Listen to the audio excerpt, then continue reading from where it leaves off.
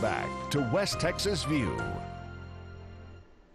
Before the break, we were talking about the mission, and we haven't really gotten a lot into the history. We're going to do that more this segment. But before we do, I want to talk a little bit, Rachel, about how you and the Midland Chamber of Commerce coexist or cooperate. Well, you know, we support one another. At the end of the day, both organizations are here to promote our city and to to prosper it economically, tourism-wise. And so I serve on several committees on a few committees through the CVB, and I participate with the Midland Chamber. We have joint mixers together. I refer, if somebody joins our chamber, I recommend that they join the Midland Chamber. So it's not us and them, it's a we. We work together for the betterment of our community. So we have a great relationship with Bobby and his team, and I mean, yeah, a lot going think we separated because we couldn't get along. That was not the case at all. It was never the case.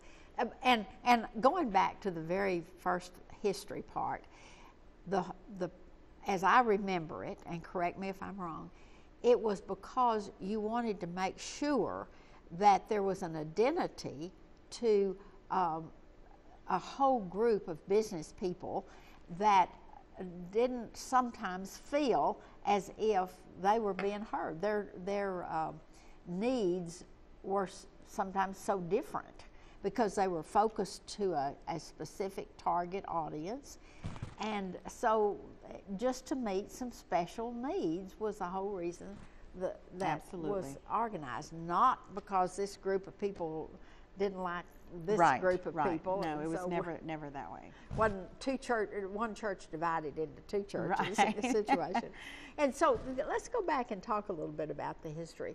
So 31 years ago, you had this group of people that believed in what the mission could be, and they were a strong group of people. I remember even Zertucci and some of the ones that were paid staff, but these visionaries that were not paid staff members that just worked their heads off and went around and got so many people excited about this.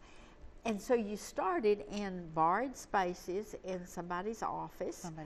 And then what happened? Cito Sanchez, who was also one of the founders, and he owned a lot of property in town, and so he converted one of the duplexes into a small office, which was on La Mesa Road and Parker Street, Parker and Nobles, I believe, between those two streets. And the chamber was there for many years. And then about 12 years ago, George Veloz,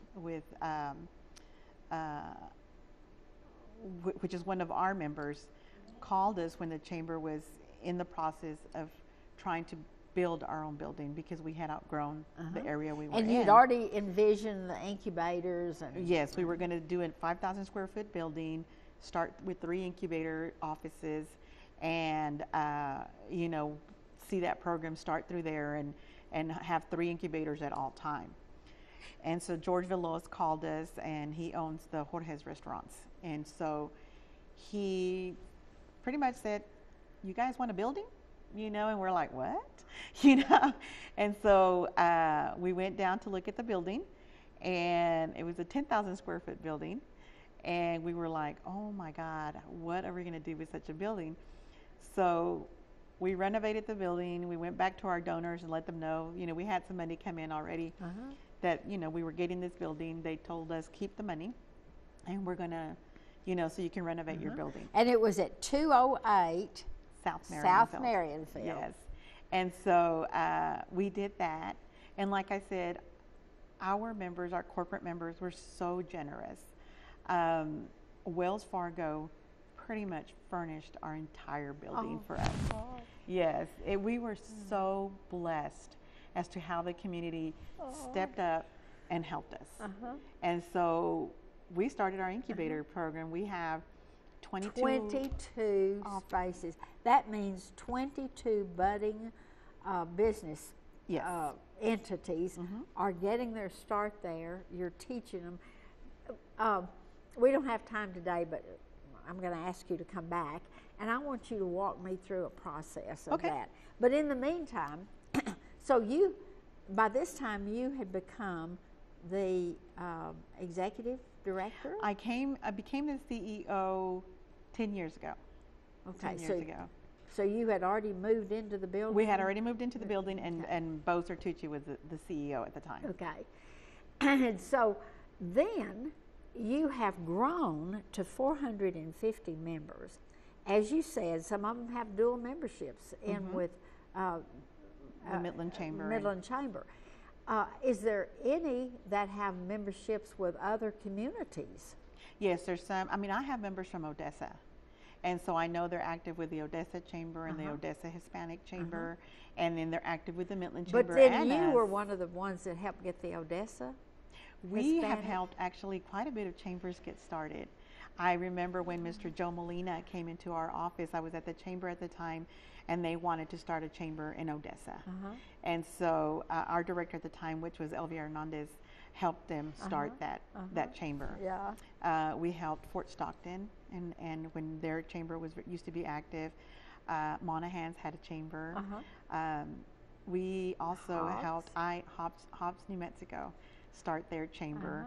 I'm currently talking with some community members in Lubbock to help them start their Hispanic chamber back I'm up. surprised they don't have one They already. had one, and they merged with the Lubbock chamber, and it just, I guess, it hasn't been working out, and so they want to go back and reopen their chamber. And the funny thing is, you can walk in some of those, and you'll say, "Wait a minute, I'm back in Midland," because they've copied you so much. Yes, yes, and to us that is just a flattering. compliment. Oh, Absolutely, it's yeah. very flattering. So, and that's something like I was saying to you earlier, is that I am very good at bragging on our members, and I will promote our members left and right. But when it comes to us, a lot of people don't know that that's what we do, and so. And what an effect it's having on our business community. We're going to have to close this program today, but we're going to ask her to come back and be on the program next Sunday, because we've got a whole bunch more to tell you. So we'll see you next Sunday and continue this conversation. See you then. Thanks for joining us for News West 9's West Texas View with Johnny Lou Avery.